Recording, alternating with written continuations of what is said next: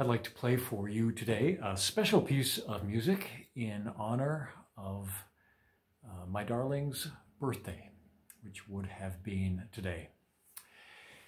And the story behind this piece goes like this. When we were living in Connecticut, we had the good fortune of meeting one of America's most prolific composers, pianist Eugenie Rocherolle, who lived not too far from us. And Anya and Eugenie began a friendship and correspondence that lasted for the last 20 years. And wouldn't you know that about a year and a half ago, a package arrived in the mail from Eugenie Rocherolle, and in the package was a book of piano pieces called Romantic Stylings, hot off the press. And of course, composer Eugenie Rocherolle.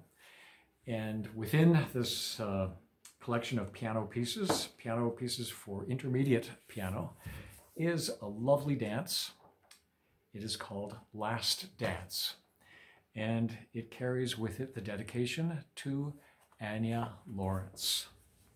That's my Anya. And so in gratitude to Eugenie for that gesture, that generous dedication, and in celebration of my sweetheart, I'd like to offer this performance of Last Dance by Eugenie Rocherolle.